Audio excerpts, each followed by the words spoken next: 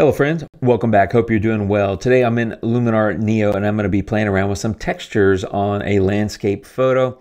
And I want to walk through some tips, some tricks, some ideas and things like that and share with you kind of how I'm approaching that, which has actually changed a little bit because of the most recent update to Luminar, which includes the merge layers function. I'll be using that in this video. And I'm also going to be talking about my new texture pack. If you want to take a look, there's a link down below. It's rusted textures. There's 19 images. Here they are. And I'm selling it for so cheap that it's almost like I'm giving it away. If I had a boss, I'd get fired for this kind of pricing. It's not going to be at that price forever. It's just like an introductory offer, and I made it that cheap just because I just like to thank you guys and try to offer something of value that's really easy to get or inexpensive for you because you guys do so much for me. So it's a bit of a thank you. If you're interested, check out that texture pack down below. And what I'm going to do is apply some of those textures to this photo, because one of the things I like to do is if I'm out shooting is when I'm coming back to edit is play around with different creative ideas. Like this photo, I could make it colorful for sure. There's some nice color there, some blues and greens, right? But it's overcast, so it's kind of boring. It's not like a great sunset, but it's a cool sky. So you might look at it and think, oh, you could make a monochrome and make it really punchy and dramatic. And yeah, you could, and maybe I will. But I also like to come in sometimes and just take textures and apply those kind of things to this type of photo, because you can do some really interesting and fun creative stuff. And now that merge layers is in Luminar, it makes it easier, and it's adjusted my workflow. So we're going to jump into that. Now, if you take a look at the base photo, I used Develop Raw to lift the shadows, put on the highlights to lift the exposure. So it started like that, and it's like that, and I took out that annoying spot. But what I want to do now is jump into textures, which is over here in layers. Now I've already loaded, I'm going to use 3 textures on this photo, and I've already loaded them here in Luminar. So you just click plus add new layer. If you want to add your own, you just click load image, it'll open a box, you go get the texture and that sort of thing. But what I'm going to do is go ahead and stick this texture on first. This is rust number 3. I have very, very interesting and unique and creative names for these. Rust 1, Rust 2, Rust 3, etc. Anyway, this is, I believe, Rust 3. Yes, it is. If you hover, the name will come up. And you'll see it lays on top of the photo. Now, it fits perfectly because both the photo and the texture are in 3:2 aspect ratio. If for some reason they don't match, like if the texture doesn't fit, you can click Fit, Fill, and Stretch in order to make it do that. You also have the ability here to swap the orientation, left, right, or up, down. But for me, there's really key key ways that I blend the textures into the photo. That's with the opacity slider, the blend mode, and with masking. And we're going to use all those in this video. The first thing I like to do is drop the opacity. And here I ended up going to about 26. The main reason I like to drop the opacity is because I want to see the underlying photo better. Because at 50, which was like, something like that, you're seeing half and half, right? It's at 50, so you're seeing half of each, but it's a little too much. So I like to drop it down, and I ended up landing on about 26. Every image is different. It's an experiment. Move the slider, see what works for you. But the other thing I like to do is play with blend modes. Now, if you're not familiar with blend modes, I recommend Google searching if you want to really get into the details of them. But essentially, it's just a set of instructions that tells the layer you're on how to blend with the layer below it. So you can come in, and as you hover, you get a preview. So you may not need to go explore these and learn the ins and outs, because you see what they look like just by hovering. I'm a big fan of that, and like that looks pretty cool, really. But the one I ended up going with was actually called Hard Light, and I like what it's doing in the sky. It looks pretty awesome. But the other thing I mentioned I like to do when blending textures is use masks. And on a scene like this, I feel like there's already a lot of texture in the grass and the gravel and over here in the barn and stuff. So I tend to skip some of that. And so that's going to be a mask and a linear gradient in this case. And I'm going to make it a pretty wide linear gradient, meaning that the gradient zone, the fade zone, if you will, is pretty broad. So something about like that, where it's just dipping barely below the horizon and fading gently into that. And maybe I'll take that up a little bit more. But all that's doing is leaving the texture up there and making it fade as it gets to here. And again, don't need a lot of texture in the foreground because it's already there. You can do it if you want. It's artistic. You do whatever you want. And I really like these clouds here, and I don't want to totally hide them. So what I've done is stuck that layer on top, and if I turn it off, I can just hide layer. That was a right click. hide layer, there's my base photo, and then right click again, show layer, and there's my current state. Now, in the past, what I did was I would then make adjustments to this texture layer if I wanted to change color or add some structure or remove structure or blur it or whatever. And you can do that. And it depends on the photo as to whether or not I would do that. But as I mentioned at the beginning of the video, I'm a big fan of this merge layers capability because it gives you a lot of flexibility.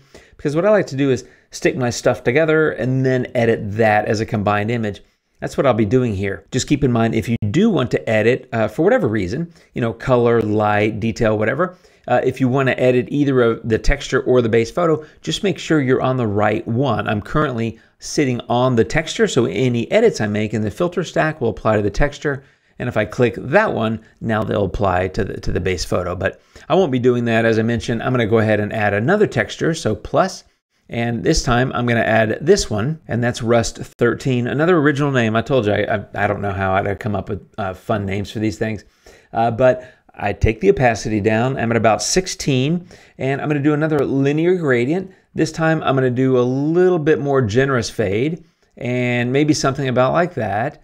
So, it's all experiments, my friends. It's art. You're doing whatever you want to do to your photos. Just play and have fun. But I also ended up going with the color burn blend mode because it looked pretty awesome. So there it is, color burn. So I'm kind of doubling up a little bit in the top part of the sky. So if I turn this off, you can see that's the before with the first texture layer. And then if I turn this back on, show, I've added a little bit more color and a little bit more texture to it. All I'm doing is stacking effects. That's really all this is. And it's quite simple and kind of fun, to be honest. But now I'm going to go ahead and jump in and add another layer. So I'm going to go ahead and get that, and that will be this layer, which is my last one. And this is Rust 18, I believe. Yeah, Rust 18. Again, original names. I'm sorry. Hopefully you're not bored to death by my names, but they're kind of boring. But in this case, I go about 25 on opacity, and once again, I did color burn, which I keep passing. There we go. Ooh, look at that. See what this is cool. I love that in the sky. And what I ended up doing is actually applying this to the whole image. In fact, I'm going to take that down just a tiny bit, maybe like a 22 or 21. I'm applying that one to the whole image, even though I just spent the last two textures telling you not necessarily that you need to put it here. And you don't need to put it anywhere, right? But this one, it's not showing up a whole lot in the foreground. And because it's the only texture of the three that I'm applying to the foreground, I don't feel like I need to remove it as much. I think it looks fine there. But now I've got a pretty cool looking image, and I'd like to go edit this. And so this is where I like to do the merge layers functionality. So what you do is you just make sure you click on whichever layers you're merging. I'm merging all of them. So I clicked on the top one, which was highlighted, and then I held down Shift and I clicked the bottom one, and then I just right click and I click merge layers. And what it does is it goes through and it merges them together. So it sticks them all together, compresses them, for lack of a better term, into a single image that sits on top of your layer stack. And now I can go apply edits, which would be color grades, anything like that, to just that combined image. Whereas in the past, if I wanted to make color grades and edits to the photo, I would have to go do that individually in each layer or export the photo, re-import as a new photo, and then apply. So now I've got an image here, and that is my combined image, which I love this functionality because now everything that I do to the photo applies to the whole image. And this is my new canvas, for lack of a better term, that I want to work from in editing this final image. Okay, so usually the first thing I do is just open develop, and I go in and make some typical adjustments. I just start playing with the contrast. And so I ended up going to like high 20s here, and I pulled down the highlights a bit, about mid 50s, and I did not adjust the shadows, although I think that I actually will, just a little bit. And then I think I'm going to add a little bit of warmth, so increase the temperature slightly and increase the tint as well, because I do like to have a little bit of a tint. I like that kind of magenta, and I'm kind of playing up that look. And then I'm going to pull the vibrance down just a tiny bit so it's not overdoing the color. So just a little bit of a before and after here. Before and after, you can see it's had a nice little impact on the photo. But now that I've done that, I'm going to go ahead and click develop again. And what I want to do here is a pretty typical move for me in a landscape, and that is I just want to apply a linear gradient in the foreground and fade that across a wide kind of swath of the foreground. And then I'm just going to drop the exposure a little bit. So this is just kind of framing the image and getting rid of a little bit of the emptiness. I mean, it's a road, so I got that line, but the line doesn't really lead to the barn, but it leads you to the sky, which I like. Anyway, this is something I do every edit, is just shape the light a little bit with masks. And that to me is no different. Just because I've added textures, no different. I still want to shape the light with mask and play a little bit with color as well. So I've completed that, and now I'm going to go to Accent AI, which I love to do. And what I want to do is pop some of that center area. So I'm going to come in here and I'm going to make a fairly wide radial, something about like that, maybe a little bit wider even. And then I'm going to give that Accent AI, and I'm going to go pretty high, much higher than I would normally go in a photo. And I'm going to about 50 here. I don't always recommend doing that in a regular edit, but with a texture, I mean, all bets are off, right? It's already an art piece because clearly there's not texture like that in the sky. But I'm just brightening that center area, giving a little bit better visibility to the barn, the path, that sort of thing. So that's what that looks like. And now I want to jump in and do a little bit of color grading. So my first step is going to be color harmony. And I'm going to add brilliance because I'm going to pop this thing a little bit. So like a 9 or 10, but I'm actually going to cool it off a little bit. I got a lot of warm colors, and so I want to bring up some of those blues. In split color warmth, I'm going to give the warm colors a tiny boost, and I'm going to take the cool colors down a pretty good amount, like a -30. So getting some pretty intense colors here. And then I'm actually going to go into the shadows component of the color balance, which I love, and I'm going to give the blue a little boost, like a 10 or 11, something like that.